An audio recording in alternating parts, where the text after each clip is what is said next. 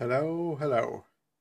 So this is the way I actually disable the built-in graphics chip in the CPU because I'm not using it. I'm using a NVIDIA graphics card instead, and I don't want the CPU graphics, so to speak, to be enabled and do weird stuff.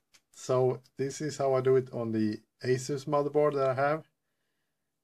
It's the Z170-P. Right now you can see that I am in the sort of easy mode. So what I need to do is go to the advanced mode down here.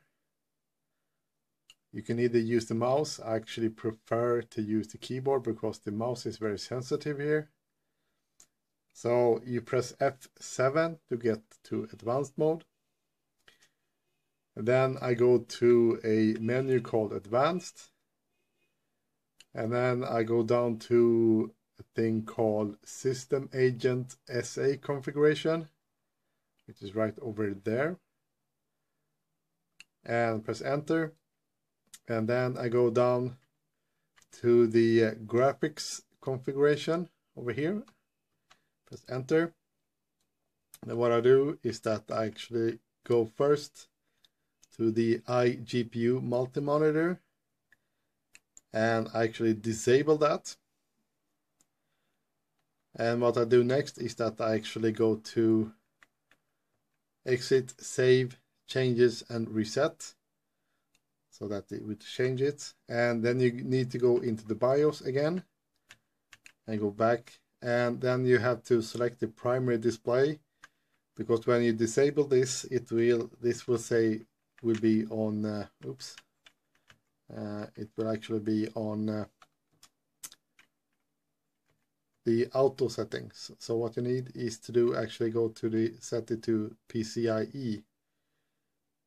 If you set it to CPU graphics, it will only show the CPU graphics, the Intel one, but you need to set it to PCIe here.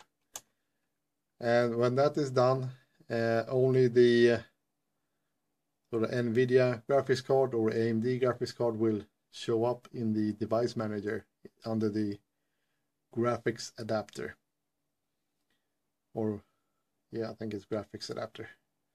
So that's how you actually disable the built-in graphics chip on the Intel Core i5 and i7s and i3s. So yeah, and then you just save changes and reset.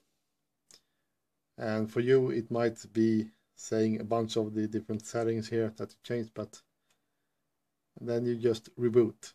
So yeah, that's how you do it.